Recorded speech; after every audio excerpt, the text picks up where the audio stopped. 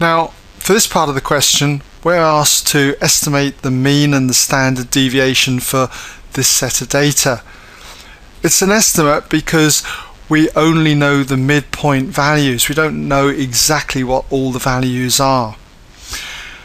But how do we work out these estimates for the mean and the standard deviation? Well, normally what we would do is, with our calculator, we would enter into a table these values.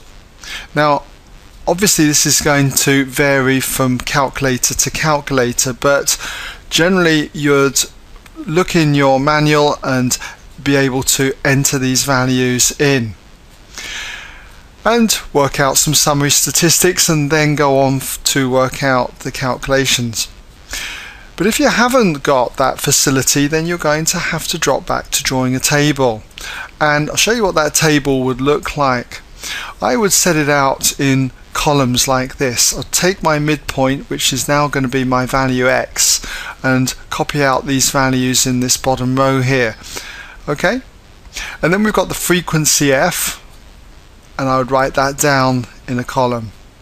Now if we're going to work out an estimate for the mean, we've got to use this formula anyway, whether we type it into the calculator in the form of a table or not.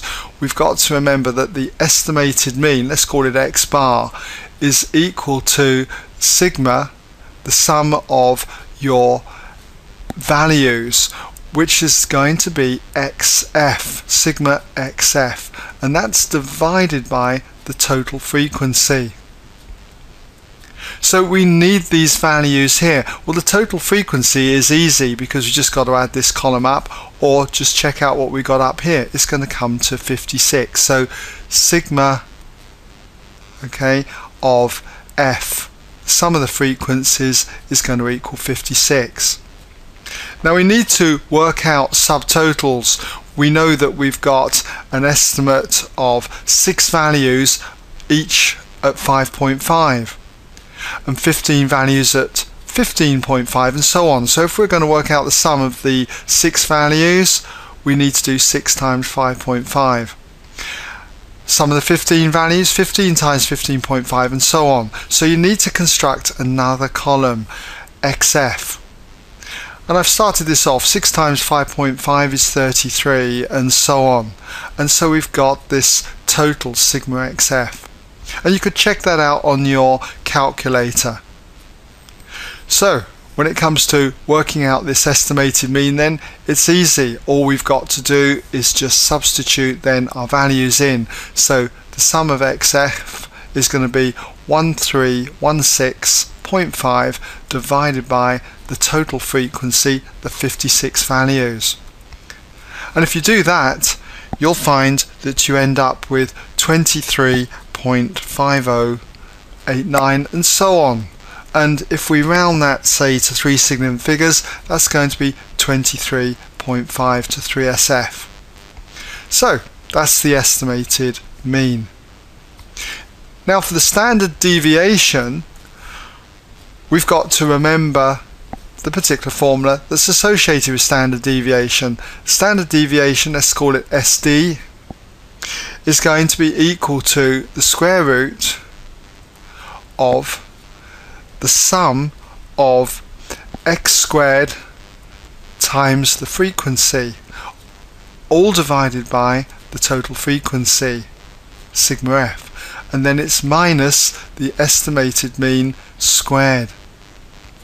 So with this formula you can see that what we don't have is sigma x squared f. So we need to square these values and multiply them by the frequency and then add them all up. Well, I've done this for you, and here we have it here. So you can check it out. 5.5 squared multiplied by 6 should come to 181.5.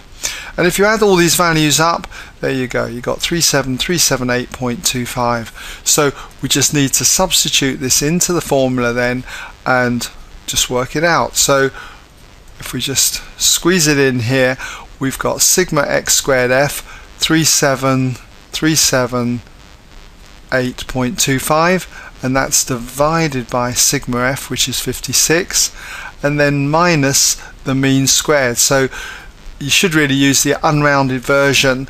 I'm just going to put 23.5 in there because I really haven't got much room, okay?